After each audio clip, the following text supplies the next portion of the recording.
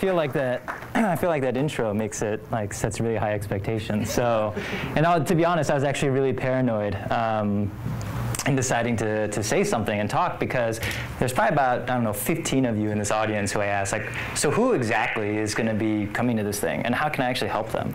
You know, is it going to be that helpful for me to come up and just talk about Good? And hopefully a lot of you know about Good Magazine and Good.is and all that type of stuff. And so for me, I felt like, you know, it's maybe not so valuable to talk about that and like necessarily what I do, but more just in terms of like my being this kind of, I don't know, person who's trying to balance like the job with my life, with my passions, and how I'm trying to bring it all together and make sense of it. I mean, a lot of times it just feels like a grind. And I think really all you need to know about what I do for work, and to give some context to this, is basically I head up partnerships and revenue at Good, which means I'm the sales guy. And I'll just put it up there up front. I'm the sales guy. And my job basically is to bring in this, you know, bring in a lot of money to fund Good. And because we've never gotten any like outside funding or VC funding, it's all based on sort of the revenue that I and my team bring in. And I was saying this the other night, we have 73 employees, and if anyone is, and there's probably a lot of people in this room who have started something or are starting something, but every time you add a staff member or acquire, you know, a projector or something, you just start to feel like it's yours, and you feel like you have a personal responsibility to it. So I've gotten to the point now with Good where we're 73 employees, and I feel individually responsible for creating and helping to fund this thing so they can do good in the world. And I'm the first to admit to say that I don't know the best way to do good in the world, but I'm happy to help others who know how to do it.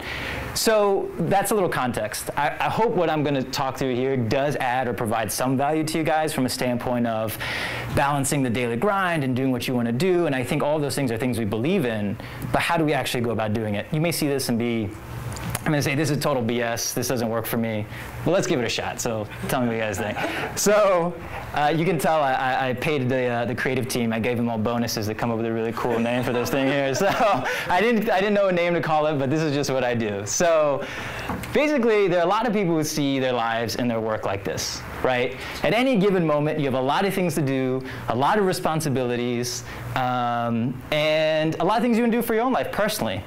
And the thing about this, what I call kind of more of a web approach, is just basically nothing is more important or less important than the other. It's just, it's there. And at any given moment, the squeaky wheel gets the grease, and you deal with it, and you're on to the next thing, and you kind of have this encompassing approach of, here's all the things I'm doing. Other people take this approach. And I think this is probably most people who kind of say, in any given hour, day, week, year, these are my priorities, and these will shift over time. But for now, this is what I'm thinking. There's a clear relationship between what's most important and how they change. Now, whoever this is clearly doesn't value the parents in a way that you've learned to value yours. But nonetheless, this might be their list of how they do it. So this is what I call I can have it all. And it's literally to say, I can do everything. It can be my top priority. I can balance it all. And my life is going to be wonderful. And so there's probably a lot of overachievers, a lot of people in this room who think that this is very reasonable.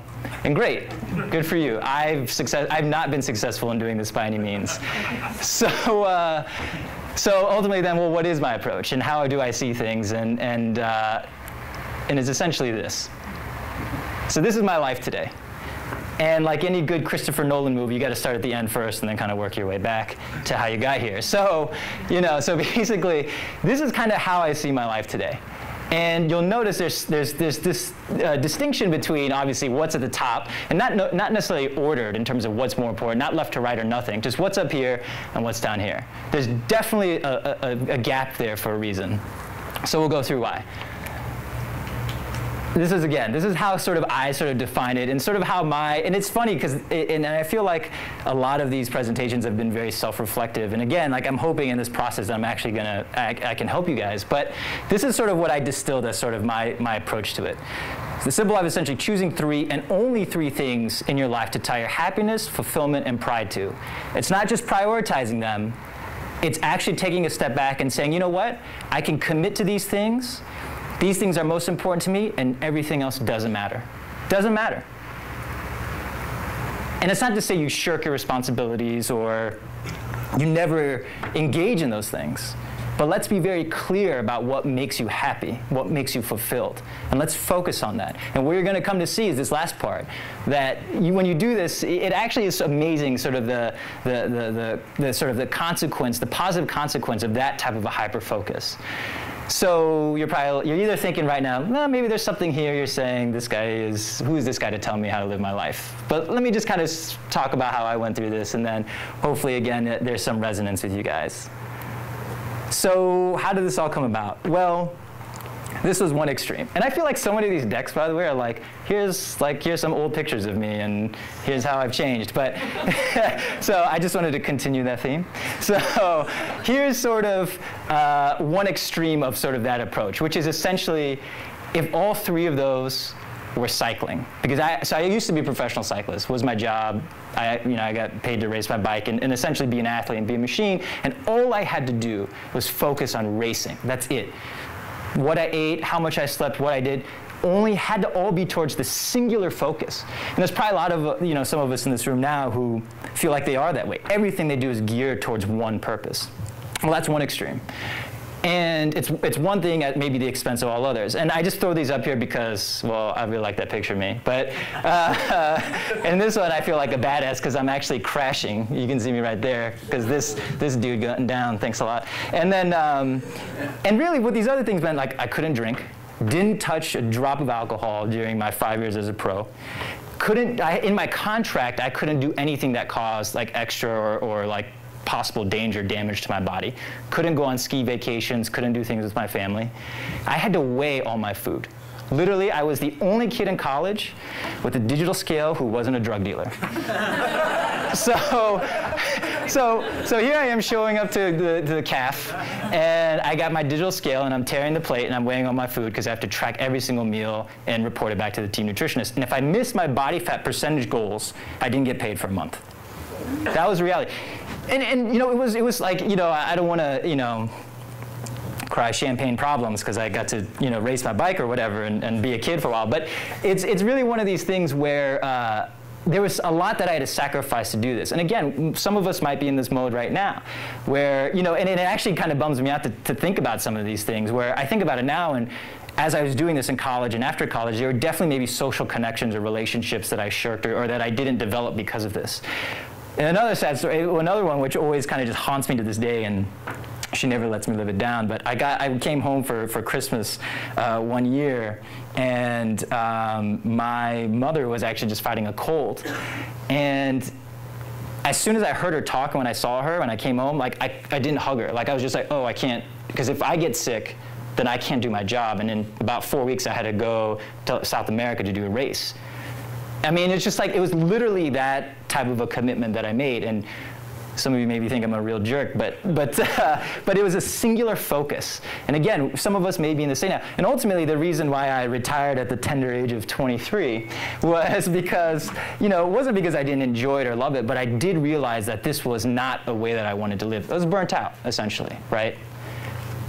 So this is the other extreme. When I decided to retire, I moved to LA. I didn't have a job, didn't have a place to live, didn't have any friends. All I knew that I just didn't want to live anywhere cold. So I just thought, oh, what the hell, moved to LA. And so I showed up there and was just thrown into the city, and it was just completely overwhelming from the standpoint of I literally had no social fabric or no job offer or anything, but I wanted to give it a shot. And for me, it was one of these things where I was so overwhelmed. I had to figure it all out. And in a kind of a group therapy session, what I'm going to tell you guys is a story where I was literally sitting down with my girlfriend at the time. We were just talking about it. And contrary to the masculine figure that you see in front of you right now, I just started bawling and weeping. Because I was like, I just don't get it. Like, I don't know, I have so many things I need to do, but I have no value or no ability to then produce what I need to produce to live a good life here, and I don't know what I'm going to do, but I'm here. And my parents were kind of the hardcore ones, and maybe in a passive-aggressive way of getting back for me for not hugging my mom. You're cut off after college, you're on your own, no help, nothing. Which is fine. I totally accepted that. And so here I was in the situation where I went from a singular focus to now having no focus and feeling like I had all these things to do. So I decided, the funny thing about that and why I bring that up is because I feel like I was a life in transition. And for me, this space, this downtown project, this area, is a great metaphor for maybe some of us in this room, which is in a sense like we are in a place of transition. And whether it's professionally, whether it's personally, but we're making this pivot for some reason or the other. And I was certainly in that place going from a singular focused athlete to now figuring out how I'm gonna, find a place to live, what I'm gonna do, and I had no skills. I mean, you don't ride a bike and all of a sudden, you can get a marketing job or something. So, so I was clear in a life in transition. And I'll run through this quickly because what I decided to do, which was a really, for me, an approach that I often took with racing, was like, okay, let's forget what I don't know. Let's forget what my health is going to be or where I'm going to be in a certain point during the season, but let's focus on what I do know.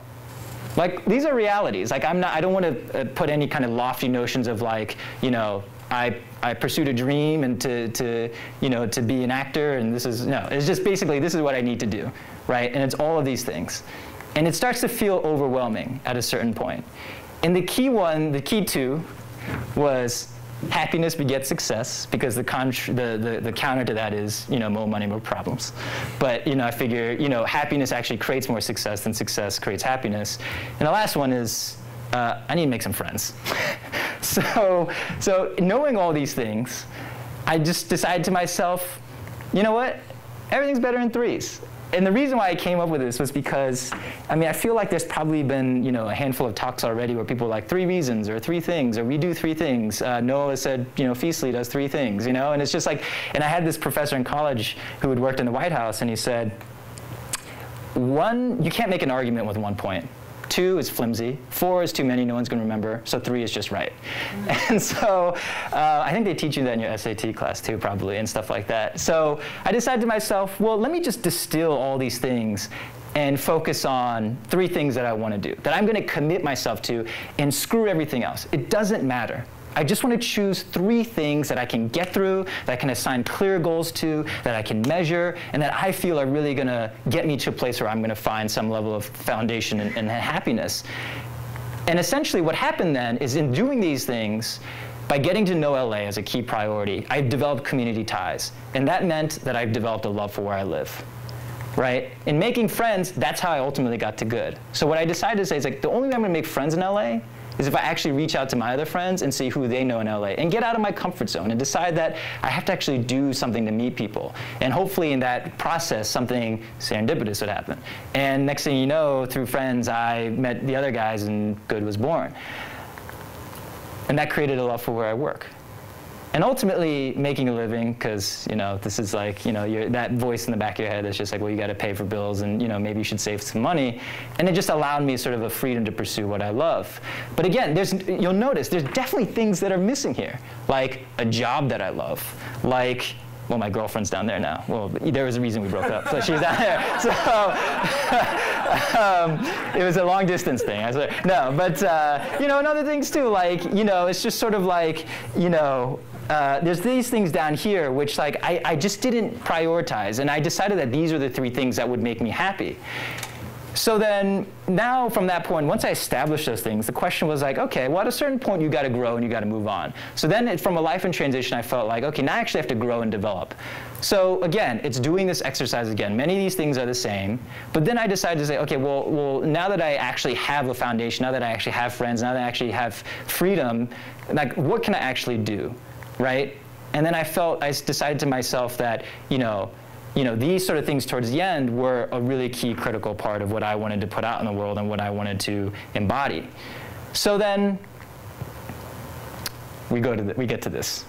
Again, it's one of these things where it's like, again, going back to my original hypothesis, which is this idea that if you only focus on 3 things and give yourself permission to say nothing else matters, but only these 3 things, and I'm going to devote my sense of happiness and fulfillment to them, then it's actually something really interesting happens. So as I developed and as I built a foundation, I decided, good, like I said before, my job is you know, I'm a sales guy, so I got to make money to keep it going, and I love the company, I love what we do, and I love the people that work there. You know, my family, because as you noticed in the other one, that wasn't a priority, in the sense of like, I needed to approach it or attack it like a goal to make it something that would make me feel fulfilled and happy. But always call your mother, of course. And my health, and I decided health is wealth. And I decided that now in this space I could shift my priorities and again, only say these 3 things are important. So ultimately though, the question is, what am I missing, right? Clear. Like, I don't know, romantic sense. By the way, I derive all my notions of love from Nicholas Sparks books. But, you know, love for sure. I mean, not one of my 3 things. Not in the sense of like romantic, like, you know, a committed sort of type of relationship for sure, but, you know, all in good time. And also this, which, you know, maybe it's because I was in college or racing that I never really kind of went out a lot, but that, you know, it was just sort of this idea that that aspect of that social scene wasn't a priority for me. So getting back to this and kind of bringing this back to a close. So if everything I just talked about was this idea that it's okay to only commit to 3 things, and prioritizing them as the only important things, how do we then make this connection to like doing that will actually make all the other things fit into a place that is reasonable and manageable? And that's the key thing. It's not to say that those things are necessarily missing, but rather there's a process we've created here that I feel has been incredibly helpful for me to deal with some of these things that are, whether stressors or things that I want to do that I don't feel like I necessarily can do. And that's essentially, and I had to rip this off, just because, you know, I don't know if I have to pay Tony a royalty for using this, by the way, but it's this notion of like, in my sense of happiness and fulfillment is tied to these 3 things being successful, and that I feel that if these things aren't going well, it doesn't matter. I mean, we came out of the office one day a few months ago, and someone had broke into my car and taken, you know, my iPod and stuff. And well, first I felt sorry for them because if they listen to my iPod, there's nothing good on it, except for 80 songs. But you know, but it was just one of these things where it's like, you know what, it all into this perspective. Like, I can deal with that challenge or that obstacle because my frame of mind is tied to these 3 things. And at the same time, the counter to that is, if I'm not happy or if one of these things aren't going well, when we hit the recession in 2008, 2009, we were in big trouble at Good. It was almost like burn the furniture, like we may not be here around anymore. And like we laid off a bunch of people, and it was a really hard time. But you can't, it's amazing to think about the amount of heightened focus and sense of urgency that you get when you know that these are the only 3 things you have to worry about. And when you set expectations with all these other things, that it's okay if, you know, my dating life isn't as good as I want, or if I don't have a pet yet, or if I'm behind on episodes of New Girl, which I always am. But it's okay, you know? And ultimately, though, by creating that sense of happiness, by the way, points for anyone who counts all the cheesy PowerPoint animations. I did that on purpose. But it's okay that if you find that happiness and you find that sense of fulfillment, essentially I've felt like I've ultimately produced, if I'm developing those things because of these, I'm putting out into the world and able to manage these things down here a lot better, only because I've developed this confidence, this patience, and then ultimately a sense of enjoyment, that like these things all fit into a place. And so in that regard, a $15 million revenue number or something for Good isn't necessarily daunting as much as it is a challenge that I want to go after to feel like I'm fulfilled, to feel like I'm accomplishing something, and that begets these emotions, confidence, patience, and enjoyment in return. So finally, what I'll say is that, did I just kill it? I think I just killed it.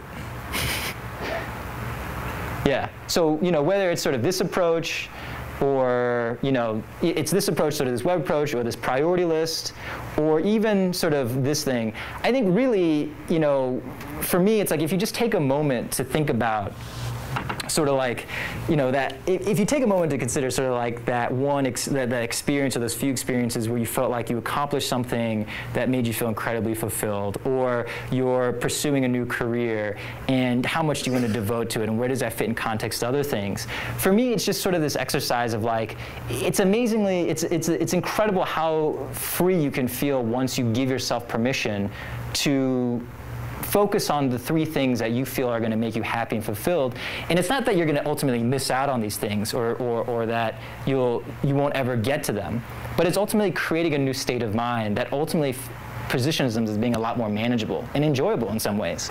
So I don't know, I feel like for me, I just wanted to kind of take an approach to talking in some way that just sort of just like, here's how I've sort of lived my life in this place of dealing with all these things, having to balance certain responsibilities to company, to clients, to employees, and to myself. And I think just choosing 3, not at the expense of the others, but choosing 3 as the only things, and the others as all in good time or all in their place, is incredibly liberating in a lot of ways. So hopefully that's of some help to at least one person in this room. Thank you. Does